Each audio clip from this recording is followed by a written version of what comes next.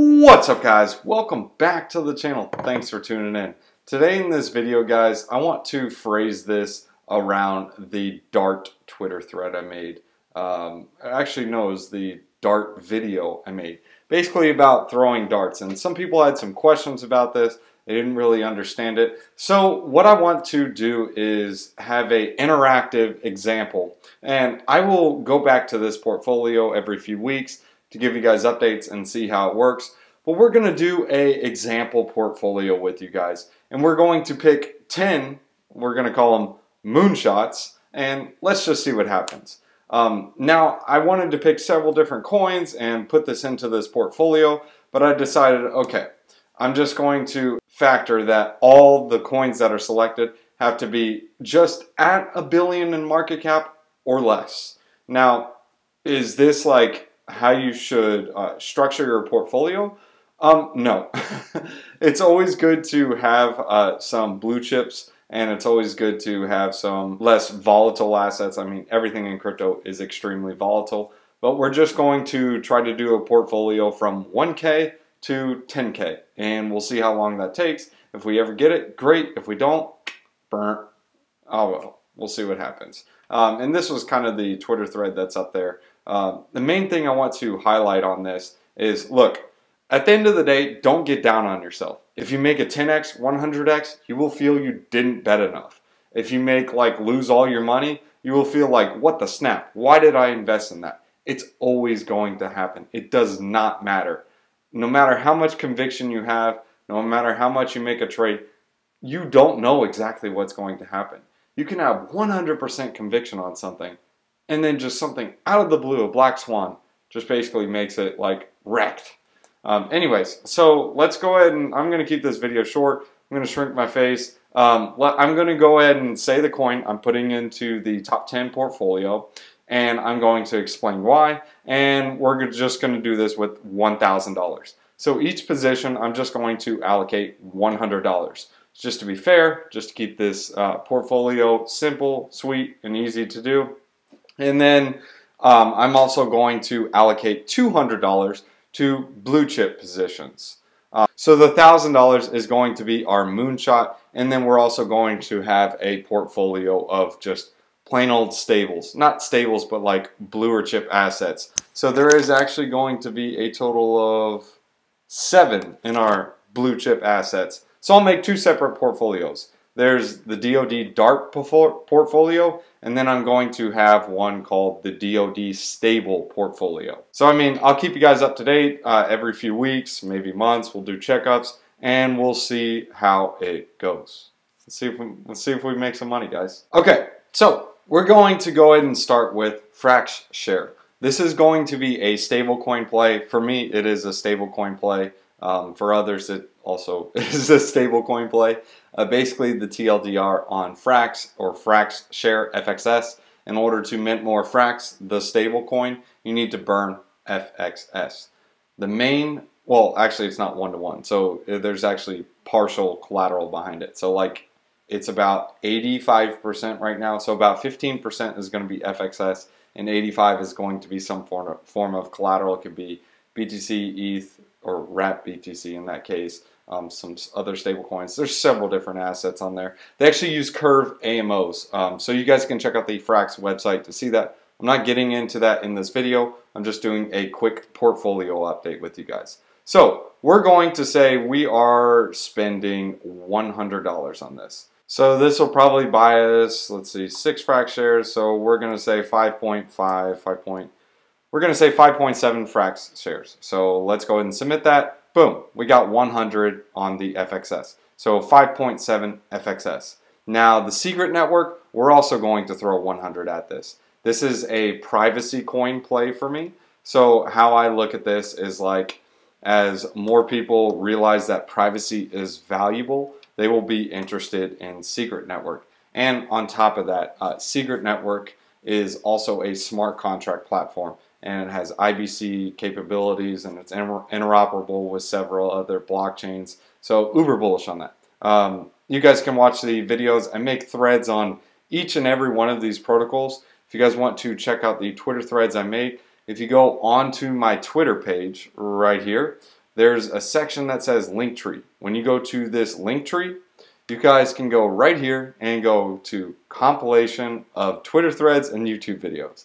It'll pull up a spreadsheet like this. It'll have all the Twitter threads, all the YouTube videos, and additional YouTube content.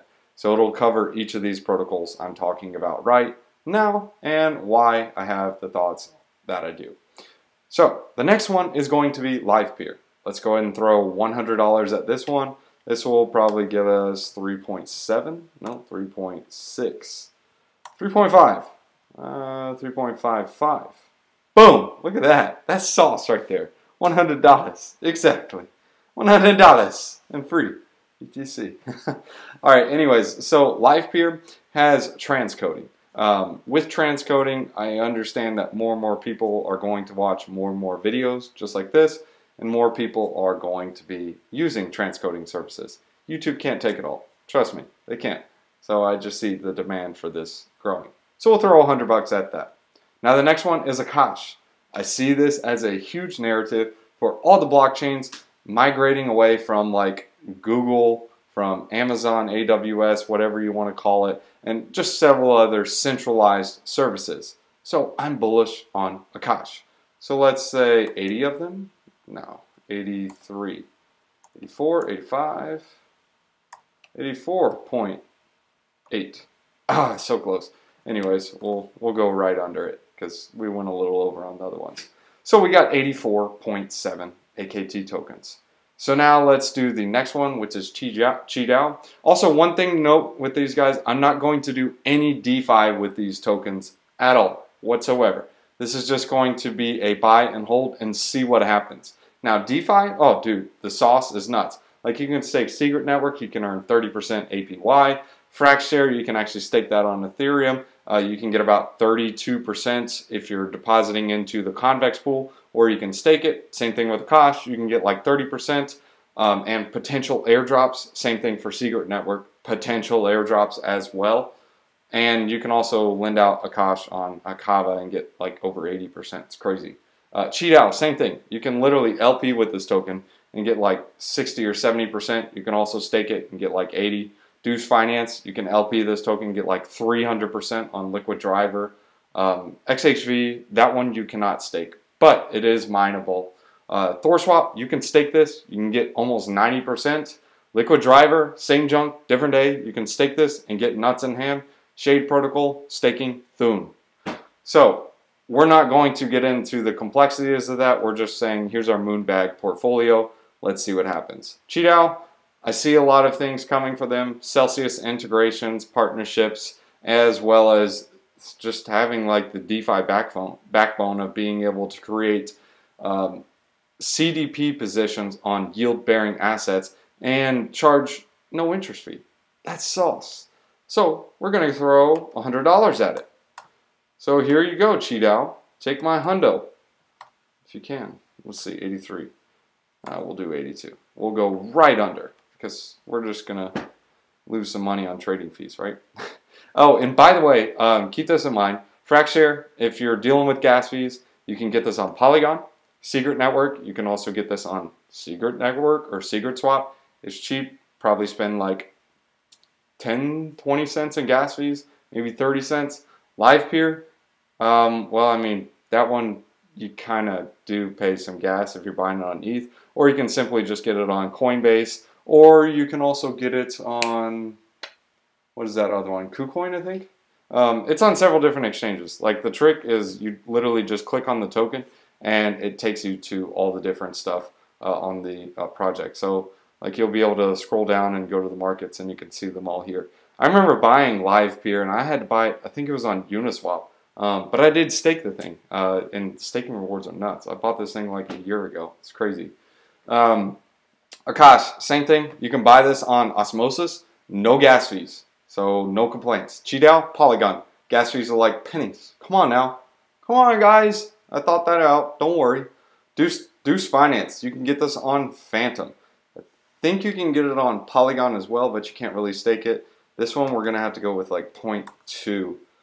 Yeah, because this thing is saucy right here. We don't even get one token. What? I'm getting ripped off. We're going to say 0.27. Now the next one is Haven. Haven, we're going to go ahead and buy 25 of these. So we're going to say 25 XHV or 24.4. Perfect. And Haven, this is a privacy. Oh, I didn't even go over Deuce. Haven, I'm looking at it as like a privacy play, as in it has Luna tokenomics. I made a thread on this to explain it. You burn XHV to mint XUSD, which is the stablecoin, and it's a fork of Monero. So these stablecoins are actually truly private, like no trace, no nothing, like nobody knows what it is. Deuce Finance, I look at it as like a Oracle play and also synthetics, and it has some serious synergies coming up with Liquid Driver. You want to hear about the synergies? Read the thread I made. Just, it's got synergies. Liquid Driver is going to use Deuce to mint the stablecoin that they need in order to leverage farm their positions. So it's bullish for Liquid Driver because they give the best rates, and then it's also bullish for Deuce Finance because it's an algo or partially algo stablecoin where you burn Deuce to mint Day, the stablecoin. So same junk, different day. I like stablecoin plays. It's one of my thesis convictions, whatever you want to call it, for 2022. The next one is Thor. So I'm uber bullish Thorchain. If Thorchain gets a lot of rapid growth or rapid adoption, more people will be using ThorSwap, the main DEX for Thorchain, and ThorSwap gets about 75% of the swap fees that are on the Thorchain DEX or the ThorSwap DEX. So it's saucy right there. Let's go ahead and throw $100 at this one. So these are 1.44, and we're gonna buy 70 of them, I think. Wow, we are getting sauced. So 70, yeah, just about. So we'll actually be fair and do 69.5.4. Boom, we're right under the target. You know, gas fees, whatever. And yeah, Thorchain gas fees are like 14 cents or 12 cents, whatever. If you guys are like, oh no, I gotta buy the ERC 20 ThorSwap token. No, just buy the Synth one. The Synth one will save you some fees. The Synth one is like the gas fees on Rune, not on ETH. So it's like sauce on roids. The next one is Liquid Driver. I explained those synergies. Basically, these guys are like the curve convex type of thing. They're the convex model to where they're able to give even better yields than what you normally would get. So let's go ahead and lever up on some Liquid Driver. Let's throw $100 at this. So this is 15.12, and it's not going to work. So we got to refresh the page. And then we're also going to throw $100 at Shade. I look at Shade like a privacy coin as well. This is not as private as XHV, being that it's relying on the securities, or I guess you can say the network security of the secret network. So it doesn't have its own chain, and XHV has its own chain. So it does seem that Shade is going to be a bit reliant on a secret network, but it still does have the Luna tokenomics to where you burn Shade to mint Silk, and Silk is not backed by a dollar. In fact, it's pegged to a basket of assets, which is actually more stable than the dollar. Just think about it like this. Buying a burger back in the 50s cost you about 15 cents. Buying a burger now, yeah, no. That's like $3.99. So good luck with that. Just imagine if you got some Silk, or let's say FPI that's going on Frax. That's also another thing for Frax that's going to be bullish. So let's see, so 6.5. Guys, anything I say is not financial advice. I'm just explaining to you my convictions, my thoughts, and I'm explaining to you why I'm making the plays that I'm making and why I'm allocating this portfolio into the way that I've allocated it. So I've thrown $1,000 at it. I'm up 65 cents. We will see how this portfolio goes. And actually, no, it says I'm down 34 cents. What the snap? Anyways, yeah, so now we're going to do the next portfolio, which is going to be our stable portfolio, which is going to be like higher market caps. So you guys will see what I'm talking about. Juno, Thorchain, Fantom, Cosmos, Terra, Ethereum, Bitcoin. Now, these are not the only ones. Like, I look at other ones as well, but I want to simplify it and keep it simple and just something that we can track and look at. Like, I mean, I would even add in here Harmony One. I would even add Avalanche. I mean, maybe some other NFT coins like Engine or even Sand. I have some Sand from a long time ago, but just like different things. So we're just going to keep it simple, and we're going to stick with these. Bitcoin, we're going to add $200 at this. Yeah, my buns, we aren't buying one Bitcoin. That ain't happening. Sorry, guys. We're not that good. We got 0.005, nope, 0.045, nope, 47 Bitcoin. Nice. We are almost at 0.01 Bitcoin. Let's go. So Ethereum, we're going to get 0.15, I think. No, wow. Jeez, what was I thinking? 0.07, 0.06. And I remember when you used to be able to buy ETH for like 100 to 200 bucks. This is wreckage. Good times. All right, so we're going to say 0.67. We're going to submit. That's our 200 bucks there. Ethereum or Bitcoin, I'm mainly looking at it like the brand name. It's the oldest, fastest, or oldest, slowest, and most relied on.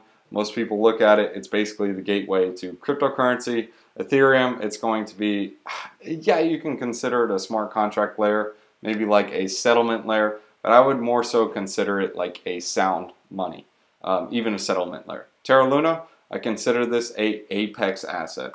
Uber bullish Luna. I like these guys. Been around the bush with them for a while. Fun times. But yeah, Luna, I see them as a decentralized stablecoin play. I see more people leaving centralized stablecoins and going to decentralized ones. You can't have DeFi with centralized stablecoins. You just can't. Cosmos. Now, Cosmos, it's probably best if you're getting this one to stake this coin, mainly for the airdrops. Mainly why I like Cosmos is it's a spec play on the fact that if they get any EIP 1559 like features that bring value back to the Atom token, or even other value accrual mechanisms. And a lot of tokens pay homage back to the Cosmos coin by saying, hey, here's an airdrop, take it, have fun. Or they'll price their NFTs in the Cosmos token, or several of the DEXs will use the Cosmos token as like the actual one of the main assets. So like if you go on Ethereum, most of the tokens are paired with ETH. It's just how Ethereum works. So we're going to throw $200 at Cosmos. The next one is Fantom. I really like Fantom. It's a very, very low market cap to TVL ratio, as in it's like 0.4. Yeah, it's like 0.44. So that's the lowest out of all the smart contract platforms, which is like fire sauce. So we're going to throw $200 at Fantom. So let's say this is 150. Nah, this is like 155. We'll call it 156.5 and call it a day. No, 4. We'll be... What the snap, dude? Okay, we'll go right under 156.2. So boom. Now, the next one is Thorchain. I'm uber bullish on Thorchain. This allows you to swap native assets for other native assets. Oh, and I forgot to mention, Fantom is DAG. It's really fast compared to other blockchains, and it will only get faster. Instead of processing blocks one after another, they can process blocks at the same time. So like one block can process here while another processes here. It's much faster, so you can shoot more transactions through instead of just one after the other. That's just how the DAG technology works. Thorchain. Now, Thorchain allows you to swap native assets for other native assets, and it has a very unique value accrual mechanism to where $1 deposited will actually juice the market cap of Rune by $3. So we're going to throw $200 at this. Now, there's other synergies involved in it as well. I'm just giving like a quick brief overview. I made several videos on it. I highly recommend you guys take a look at it to get the full in-depth concept of that. So let's go and throw 23, 24. Now we'll do 23.5. 0.3. Nice. Done. Now the next one is Juno. Do you know what I mean? So Juno, we're going to throw $200 at this one.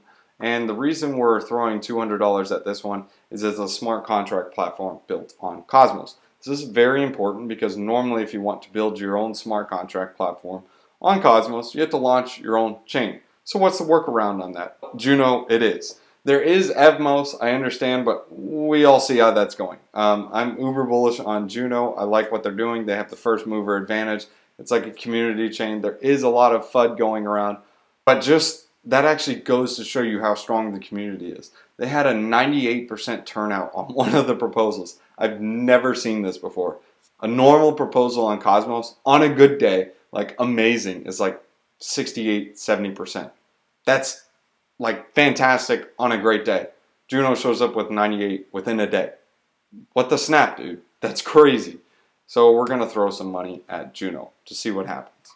So we can see our quote-unquote Drakeondigital stable portfolio has $1,400, and our other portfolio has $1,000 at it. Of course, this is probably not the best way to throw everything at it. I'm just doing a quick breakdown and a quick overview so you guys can understand how to make somewhat of a portfolio and make some positions. This is not financial advice. I'm not a financial advisor. I'm not telling you to put your positions like this. This is just a portfolio I made up just as an example to show you guys what I mean by dart throwing. Some of these tokens that you guys see right here, they're going to go down and down really hard. I don't know which ones, but some of them will go down and potentially just to zero. That's how it rolls. That's how dart throwing rolls. In fact, you throw these darts, some will make it, some won't make it. I have a conviction on each of them. I create a narrative around them and create an idea and why I invest in them and why I choose them, and I throw the dart. I research, I throw a dart at it, and see what happens. Okay, so comparative to the portfolio, 100% or $100 would be 1%. So at any given time, you are not speculating with over 10% of your full capital portfolio. Why is that? Because if you lose the game, game's over. You can't keep playing. But with this dart scenario, all I need is one of these tokens to 10x, and it pays for any of the other ones for losses. Or I can just get 2 5x's or 5 2x's, which in crypto, that's really common to get a 10x, just FYI, or even sometimes a 100x, or even a 1000x. But we'll see how this portfolio goes. I'll keep you guys up to date. We'll see what happens in 2 weeks, 3 weeks. We'll see how it looks in a month, 2 months, and we'll see if we get wrecked, or if we win, or if we can turn it into $10,000 or even $100,000. Thanks for tuning in, guys. Hope you guys enjoyed the video, and let's go ahead and hit you guys with a wisdom one-liner. By the way, guys, if you guys want to jump in the Discord, there's a link in the description below. It's a Patreon link that'll give you access to Discord. Just make sure you do the VIP tier, and you guys can see what I'm doing in the markets, what DeFi protocols I'm playing in, what altcoins I'm looking at, and you can also chat with a bunch of other DeFi degens just like you that are way smarter than me. Proverbs chapter 16 verses 18. Pride goes before destruction, a haughty spirit before a fall. Don't be prideful. You know what they say. Humble yourself or quickly be humbled. Thanks for tuning in, guys. See ya.